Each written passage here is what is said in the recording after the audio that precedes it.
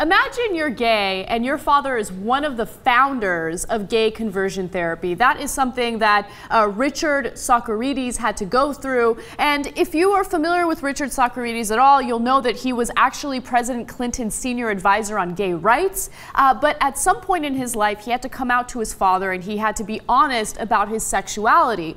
And originally, his father had a very negative reaction to it. Neither one of them were surprised at, how the entire conversation went. His father had already assumed that his son was gay, but after a little while, things started to change, and here's what happened. Let's take a look.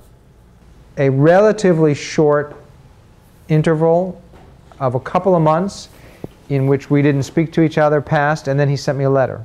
And he sent me a beautiful letter, handwritten, 4 pages, in which he basically said, I'm sorry I behaved so badly. I'm sorry I got angry. You're the most important person to me in my life, and I love you, and the only thing that's important to me is your happiness. And if this is what makes you happy, I want to support you, and we'll just figure out a way to manage it. Now, that was a great moment. The letter was a great moment.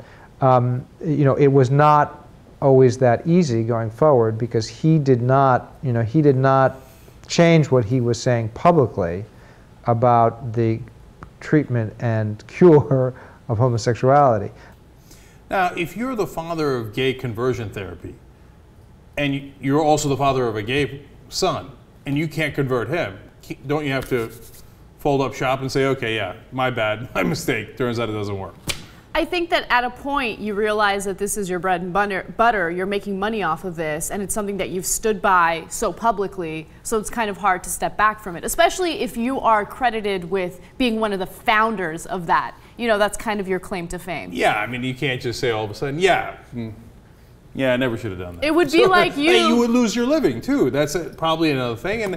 And he probably is so invested in it, psychologically, et cetera, that he couldn't let it go. But I don't think I didn't notice your slight Freudian slip of bread and bunner.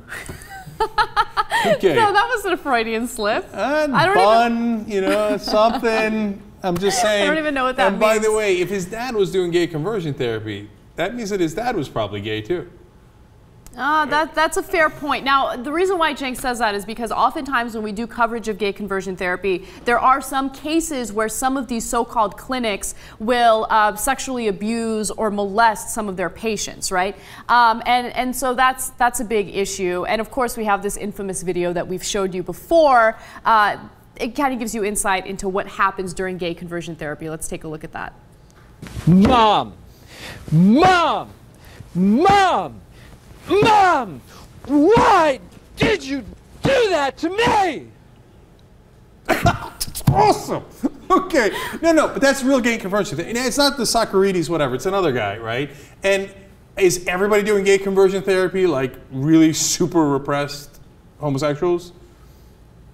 Maybe not. Okay, but this dude is, as you saw from the rest of the interview on CNN, clearly gay, okay?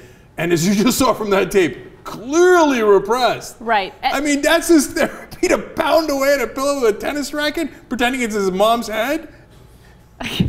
Disaster. And there were some cases where electroshock therapy was used, which is hideous, but also cases where the so-called doctor, they're not really doctors or medical professionals in any way, shape, or form, they would have the patients sit on their lap as they held them and kind of bounced up and down. I mean, how is that gay? How is that going to convert someone? Because after they're done, then those then they feel like, okay, well, I don't want it anymore. You just bounce the gay away. Is that how it works?